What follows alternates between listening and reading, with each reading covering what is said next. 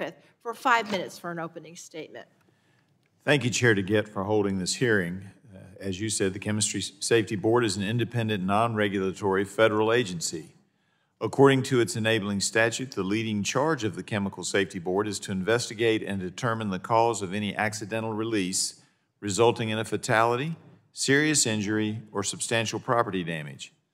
It has been described, as Chairwoman DeGette described it, as the equivalent of the National Transportation Safety Board, but for chemical spills as opposed to transportation accidents.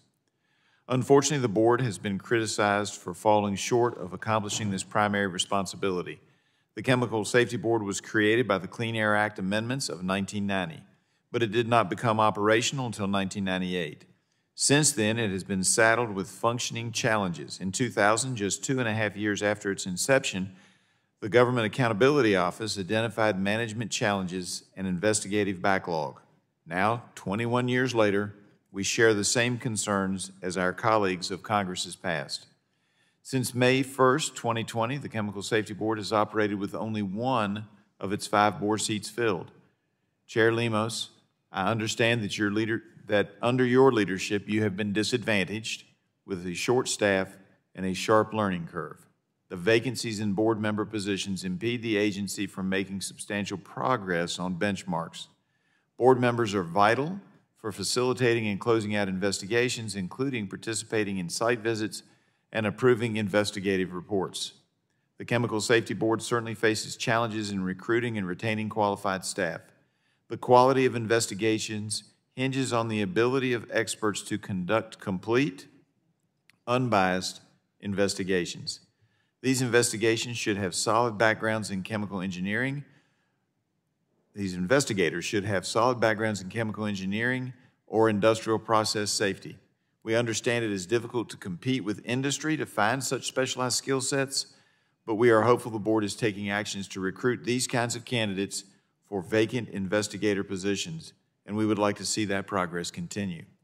I believe the Chemical Safety Board investigations can benefit industry, but I have real concerns how this work is being conducted. Due to the ongoing challenges with management over the years, investigation processes are somewhat unclear. The board should establish unbiased criteria for selecting incidents to investigate, as well as protocols to determine when to deploy an investigative team.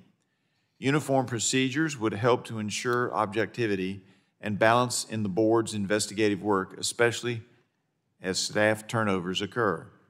Based on the data and analysis of an investigation, investigative reports usually include recommendations.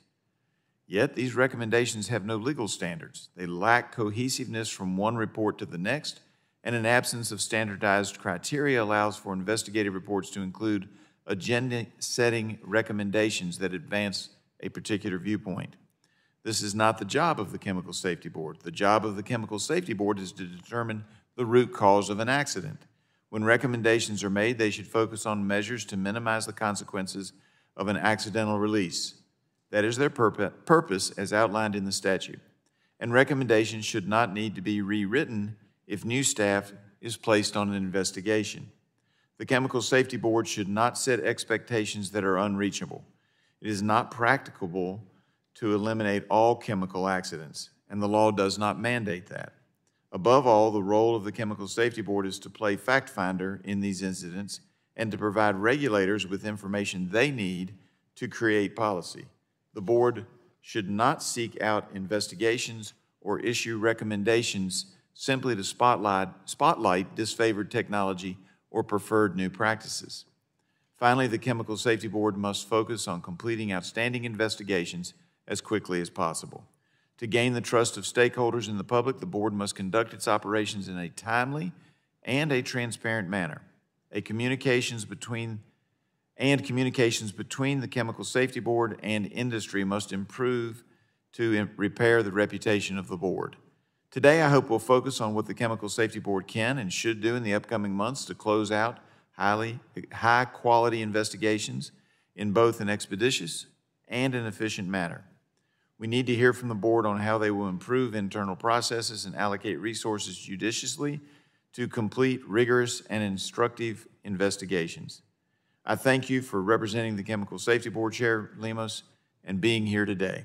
and we look forward to your testimony. I yield back.